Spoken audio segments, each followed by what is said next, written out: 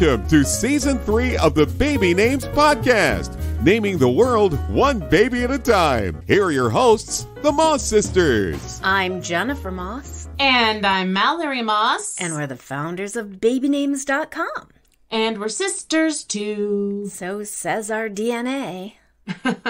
And speaking of DNA, we've had some family DNA drama. Not going to go into it, but buyer beware. If you get your family tested, you might get some surprises. That's right. But Mallory and I are 100% sisters.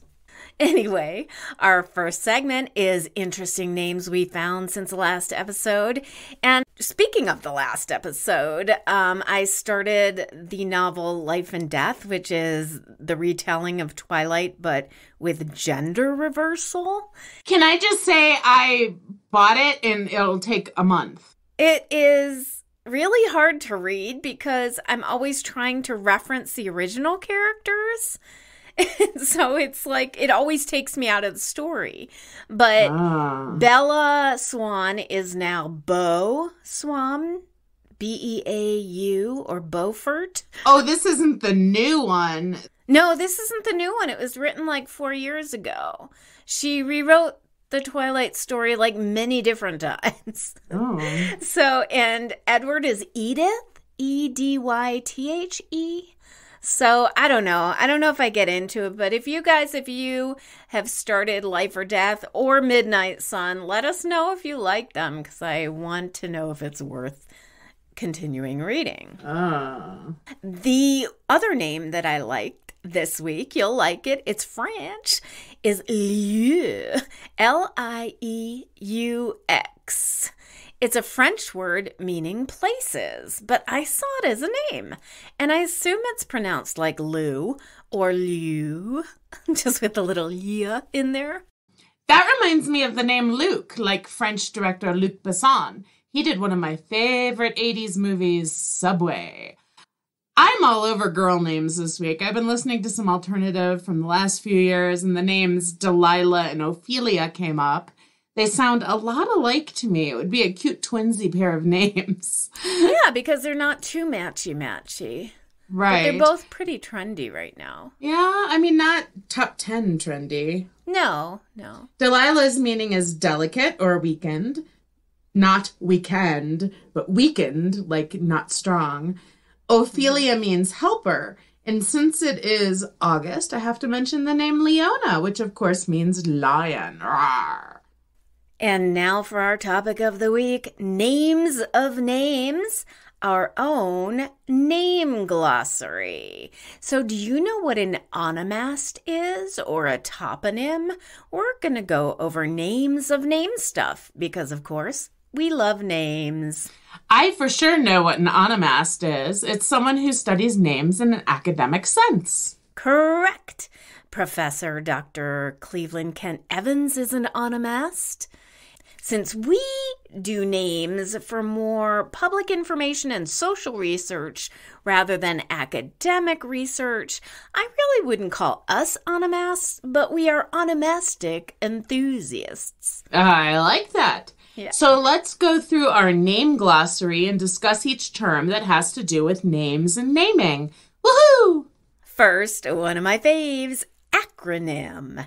An acronym is a word or name formed by the first letters of a group of words. So some examples would be NASA, N-A-S-A, which stands for National Aeronautics and Space Administration. Or some people might not know this, SCUBA, like as in scuba diving. That comes from self-contained underwater breathing apparatus. So I guess it was actually the equipment.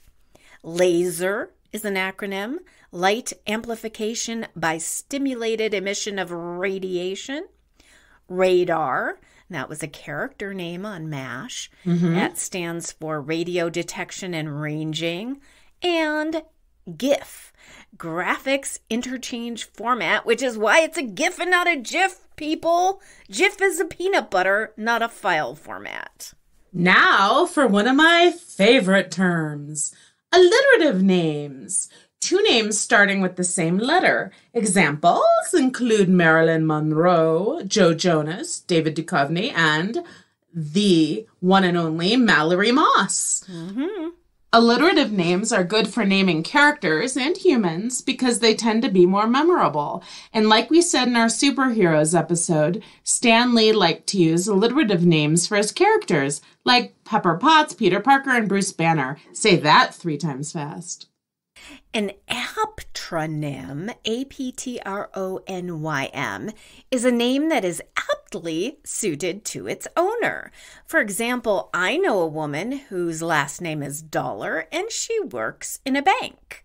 Now, I always thought Lorena Bobbitt was an aptronym, and it was pretty funny because she bobbed it off. And if you don't know who that is, go to the Google and look it up.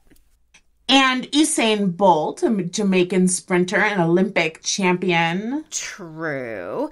Now, at the American Name Society conference one year, we had a presentation about aptronyms by a woman whose name was Birdie, who was an English teacher.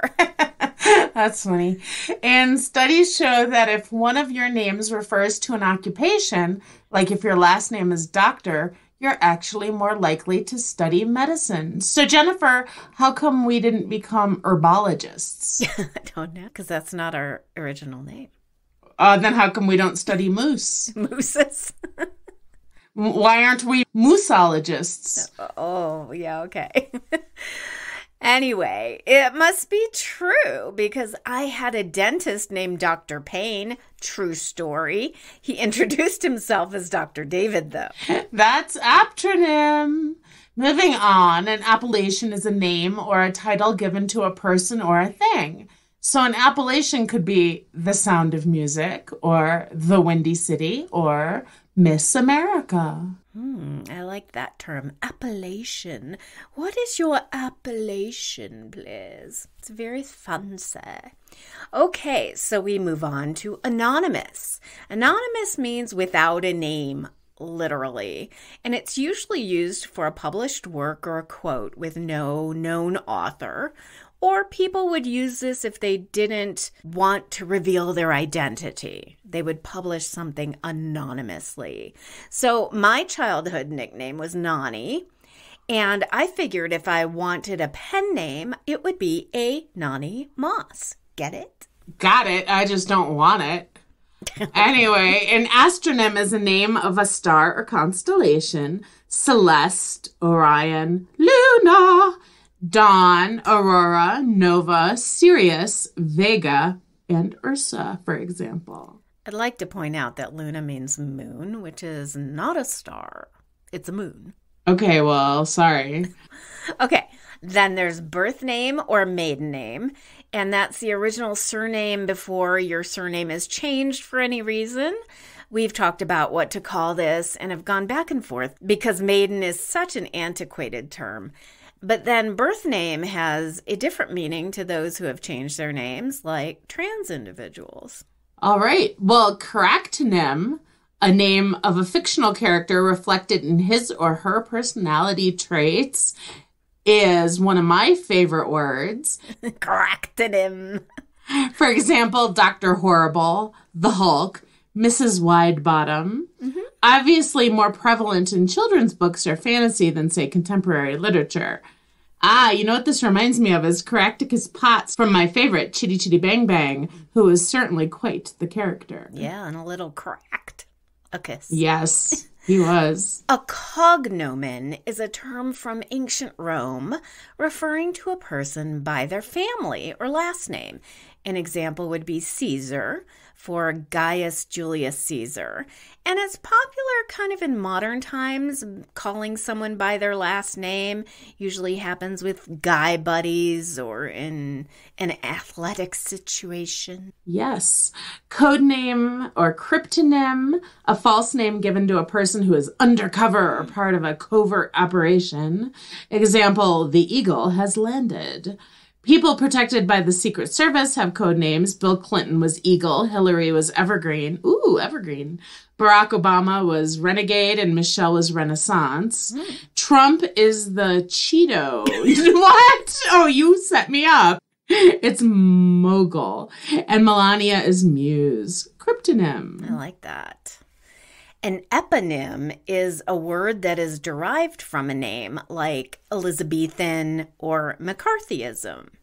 An ethnonym is a name given to an ethnic group or tribal alliance, like the Potawatomi or the Jews. A demonym refers to native inhabitants of a particular place that is derived from the name of the place, like the Irish or Americans. The difference between the two would be like an ethnonym would be the Jews, but a demonym would be the Israelis. Even though it looks like the word demon, demonym is from the Greek demos, meaning the people. Yeah. Now, a family name is another name for the hereditary surname of a family. Speaking of which, I just uploaded a list of 1,000 most popular U.S. surnames and their meanings. So take a look at that. That's on our name blogs. All right, well, this will shock everyone.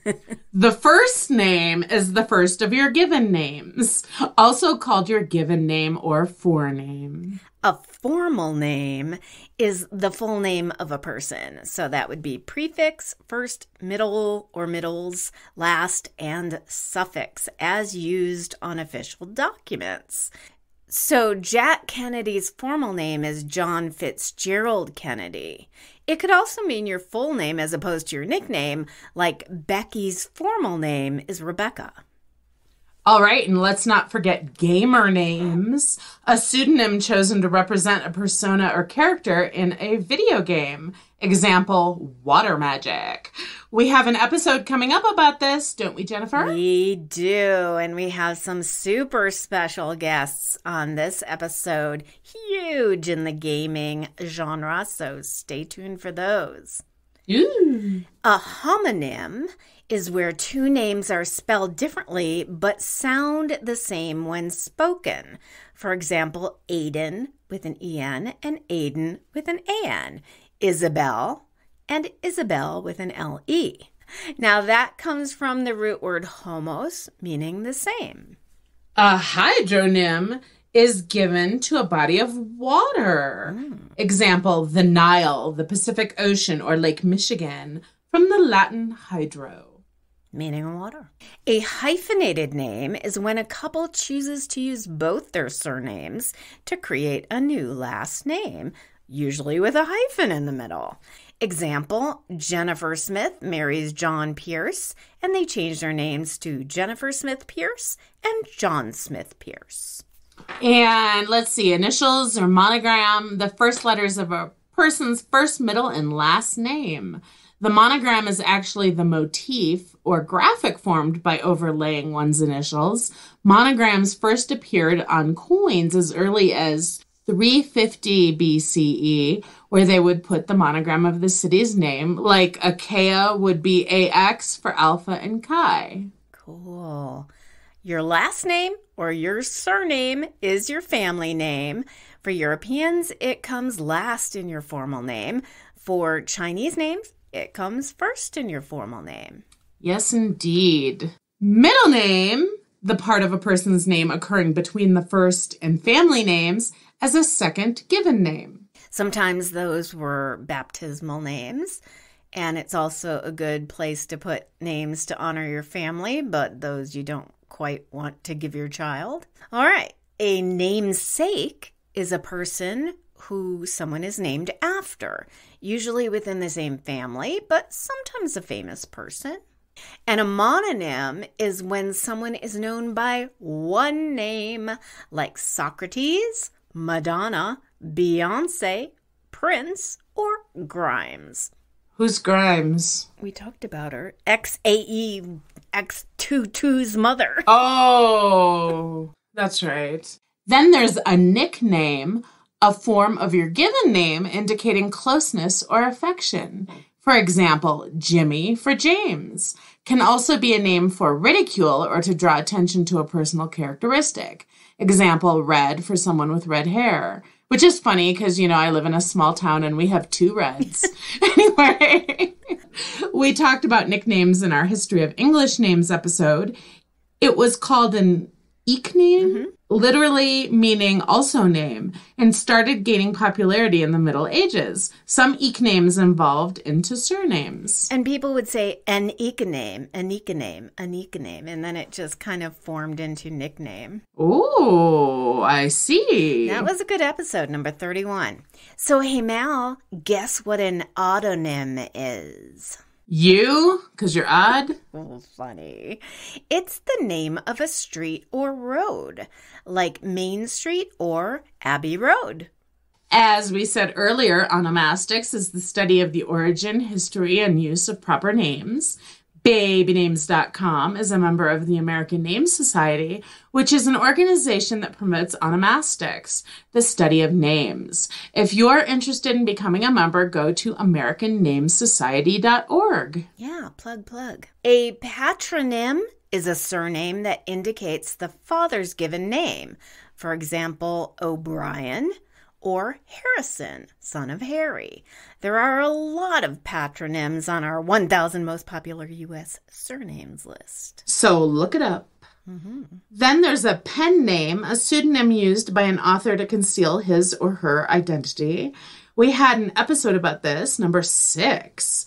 Famous pen names include Mark Twain or Samuel Langhorne Clemens, George Orwell, Eric Arthur Blair. I had no idea that was a pen name. Me either.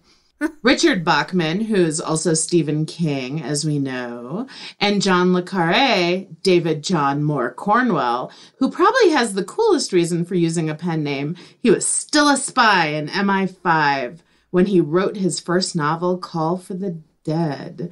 I think that's so cool that he was really a spy. I have to start reading his novels now. I think did he write Tinker Tailor Soldier Spy? That was a good one. Yeah, I think so. A pet name is not for your pets in this instance. It's a name used to express affection for a person. Examples would be Honey, Sweetie, Schmoopy from Seinfeld, or Choochie Face. From Chitty Chitty Bang Bang, we managed a second reference. An occupational name is usually a surname originally derived from the occupation of a person. Examples include John Baker or George Mason. And a lot of those have become pretty trendy as given names, too, lately, like Mason, Thatcher, and Archer. Okay, one of my faves, a palindrome name. It's a name that is spelled the same forwards and backwards. And a good example is an old friend of our dad's, Al Kukla, Alkukla.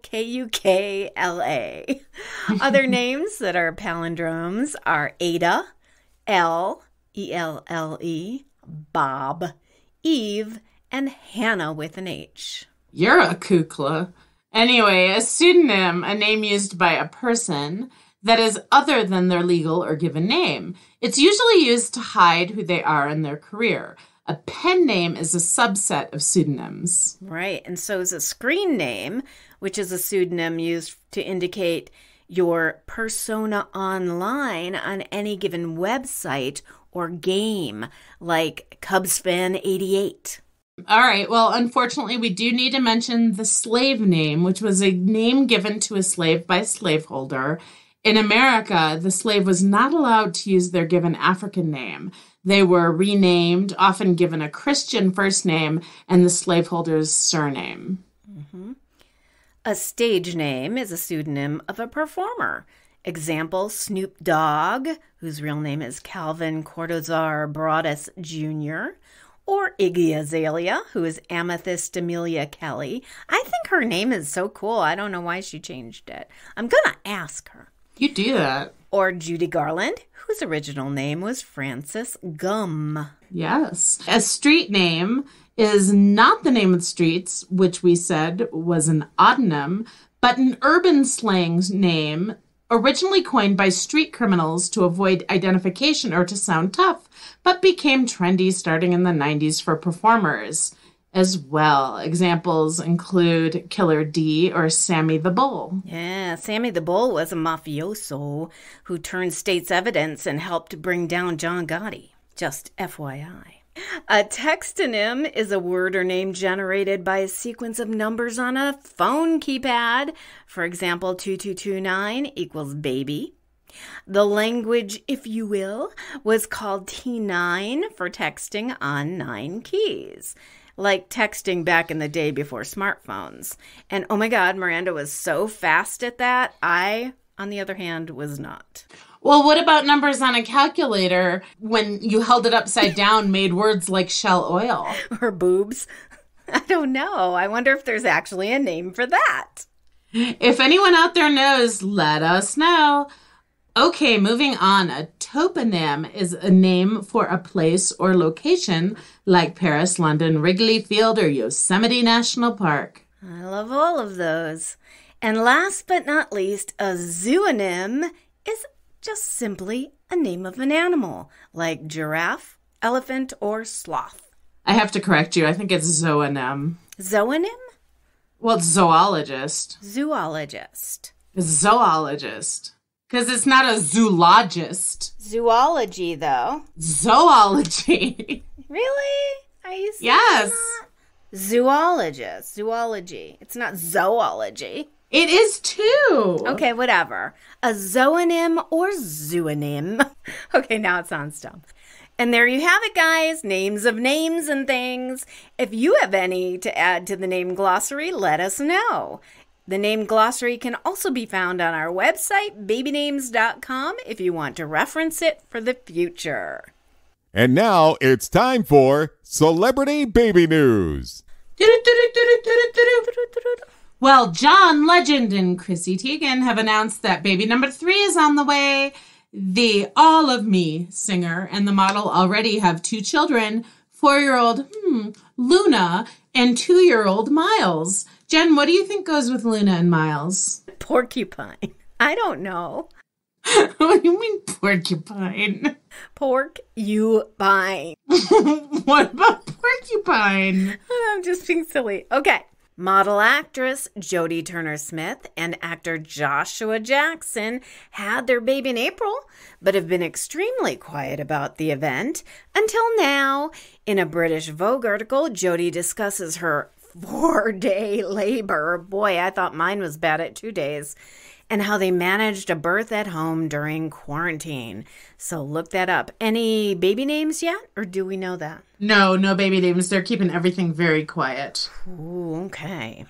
This next couple kept their pregnancy secret too, which is easier to do in quarantine than the red carpet. Ed Sheeran and wife Cherry Seaborn just announced that they are expecting a baby at the end of the summer. Well, we're almost there. I know. This quarantine business sure made it hard for the paparazzi to get the 411 on our preggy couples. That's for sure. Bindi Irwin, TV personality and daughter of the late Steve Irwin, is expecting her first child with husband Chandler Powell. Both Bindi and Chandler have careers in wildlife, and guess where they met? The Australia Zoo. Where else? The zoo is founded by... Where else? Stop. The zoo was founded by Bindi's grandparents, Steve's parents, Bob and Lynn Irwin. I did not know. Anywho, Chris Pratt and Katherine Schwarzenegger announced that they have named their new baby girl Lila, Lyla, Maria Schwarzenegger Pratt. That's a mouthful. I know. Lila Maria Pratt is not a mouthful. They had to put the Schwarzenegger in there, huh? Okay. It's pretty safe to assume that Maria is named after maternal grandmother Maria Shriver. Grandpa is, of course, the Terminator himself, Arnold. And speaking of married Austrians, I want to give a shout out to my daughter Ronnie, who married this week her own Austrian, Bernard. Mazel tov to both of them. Mazel tov. Congratulations, Ronnie. Chef Duff Goldman and wife Johanna announced on Instagram that they have a little muffin on the way. Literally. Well, not literally. But both were holding muffins in the pregnancy announcement. That's kind of cute. They are due in January of 2021. Congrats, Chef. Lastly, we are honored to announce that the Bella twins, pro wrestlers and stars of the reality series total Bellas, had their babies one day apart. That's amazing. How did they manage that? Got me, but you went on my honeymoon, remember? And you went on mine. That really makes us sound weird. We could have figured that out if we had tried harder. Anyway, Bree had her baby boy on August 1st with hubby wrestler Daniel Bryan. They have a 3-year-old baby with your favorite name, Jen, Birdie. I hate that. Anyway, I added it to the database because it is being used as a baby name, but I still advise against it. Oh, I still can't imagine a CEO named Birdie. Well, there was a Coco Chanel. Well, that was her nickname. Her real name is Gabrielle. Shut up. Anyway, I was thinking the new baby should be named Tweety. Wouldn't that be cute? How about Porcupine? I like Porcupine as much as I like Tweety or Birdie. So that's my recommendation. Porcupine? Porky for short. I'll give you $500 if they name their baby Porcupine. Okay, it's a deal. All right, so Nikki Bella had her baby on July 31st with her hubby, Dancing with the Stars pro Artem Chigrinya. Damn, I meant to give you that name to say Chigrintsev, I think. Yeah, that's not so hard. They have not announced the name of this baby either. I wonder if they will do twinsy names. I'm excited to find out what they are, though. Yeah. I know. That's it for Celebrity Baby Names in this episode. Remember to look at BabyNames.com and click Celebrities in the menu to get up-to-the-minute celebrity baby news. And next is Baby Names Q&A, where we take questions from you, our listeners. The first one came in over our message line, and here it is. My name is Rachel, and I'm from Kentucky, and I had always wondered about the name Pagett, as in Pagett Brewster from Criminal Minds.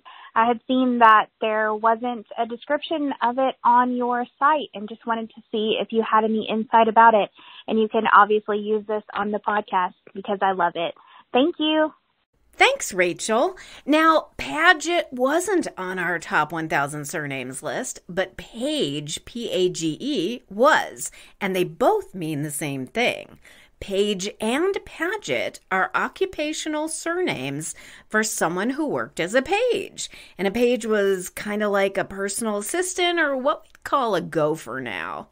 The ETT ending meant little or young, so probably referred to a boy page. So anyway, thanks, Rachel. I have added the name Pagett to our database. And if you want to ask your question with your own voice, call our message line at 702-848-5510. Yeah, Mal, why don't you read the next one? Okay. Hello, my name is Autumn. I'm expecting a baby boy and I'm due towards the end of October. I have a few names picked out, but I'd like an opinion. My boyfriend's last name is Jimenez, and I've had trouble coming up with a name that I like, one that sounds good with the last name. However, I have picked out a few and I would like a second opinion. Kobe Leon Jimenez, Lucas Leon Jimenez, or Elias Leon Jimenez. Please get back to me as soon as you can. Any ideas would be greatly appreciated. Well, of course, there's Kobe. And we need to talk about that because do you guys think it's too early to name a baby Kobe? I don't think so. I think it's honorific. You don't think so? No. Kobe Jimenez. Yeah, I like that. Kobe's fine. Kobe Jimenez or Kobe Leon Jimenez. I mean, obviously you like the name Leon, but I would probably go with Leo. I bet Leon's the father's name. Oh, I like the name Lucas. Always have. Or because I really like the name Luke. Luke Jimenez. Sounds like a cowboy. Luke Jimenez sounds okay, but Lucas Jimenez is too S-y at the end of both names. Oh, you think so? Yeah. Now, my opinion is I prefer Elliot to Elias, and so that gets rid of that S. So Elliot Jimenez sounds pretty musical. I do like Kobe. Lucas is a little overused nowadays. So I went to BabyNames.com and used our collaborative filter, which is just a fancy name for that thing that says people who like this name also like, That's a collaborative filter. And here are some other names I came up with. Gabriel or Gabriel, Caleb, Gavin, Lando, or Desi. And I really like Desi Jimenez. Lando, like Lando Calrissian? Who's Lando Calrissian? Oh my God, have you never seen the Star Wars saga? Not the recent ones. It's not in the recent one. I think it was Empire Strikes Back. Is it a character name? Yes. Well, it's also a Spanish name, meaning like famous land. Like Orlando. I think it comes from Orlando, so it's a nickname. Oh. Orlando would be kind of cool, too. Orlando Jimenez. Oh, I like Orlando as a name. Like Orlando Bloom. So autumn, we say Orlando Jimenez. Or Kobe. Or how about Kobe Orlando Jimenez? Cool. But anyway, thanks for writing. We've got some great episodes coming up, you guys. The next is going to be a 2-parter on changing your name. Ooh. And we have some special guests with that one. And like we said previously, we've got one coming up on gaming naming. So stay tuned, subscribe wherever you get your podcasts, and keep tuning in. Oh, say goodbye, Mal. Goodbye, Mal. Love you. Love you. Talk to you later. Bye. Bye.